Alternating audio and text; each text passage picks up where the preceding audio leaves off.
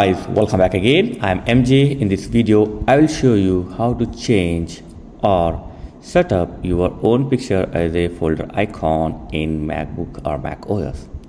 So here on the desktop I have some folder.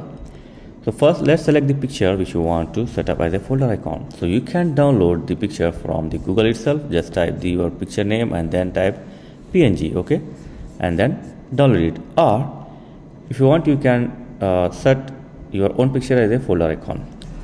So here I have a picture. Just open this picture and then click on this toolbar. If you want, you can crop or remove the background of the picture. Just press this instant alpha, and from here you can remove the background of picture. But this picture is perfect for me because I have already downloaded the PNG file. Okay, so now open the picture and press Command A to select all, then press Command C to copy.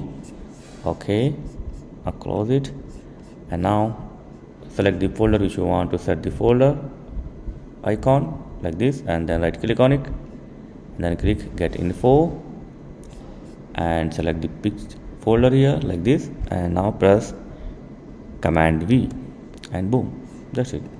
Look at that, the folder icon has been changed. Look at that. Okay, so like this you can set your own picture or any picture as a folder icon for MacBook.